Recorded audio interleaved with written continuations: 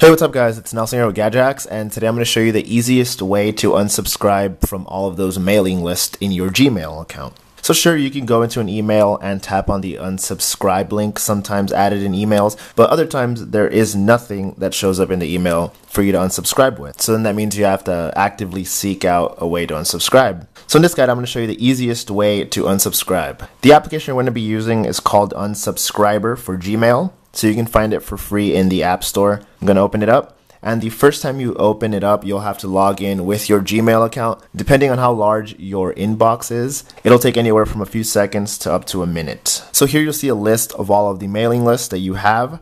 If you want to unsubscribe, you'll have to swipe to the left.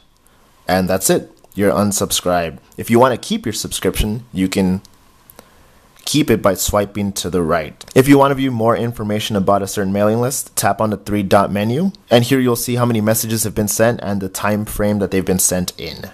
You can also unsubscribe from here and keep them if you want. Alright, well that's it. Thanks guys. Don't forget to like, comment, and subscribe, and check out the full tutorial over at Gadget. Alright, thanks guys.